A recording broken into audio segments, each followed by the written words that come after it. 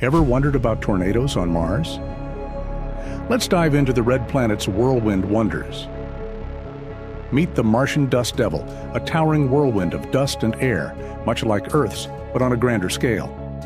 While Earth's dust devils are typically under 10 meters wide and less than 500 meters tall, Martian dust devils can reach up to 1 kilometer in diameter and soar over 8 kilometers high. In January 2025, NASA's Perseverance rover captured footage of a massive dust devil approximately 1 kilometer away, estimated to be about 2 kilometers tall, 5 times the height of the Empire State Building. Remarkably, Perseverance also recorded the eerie sound of a dust devil, a first for Mars exploration.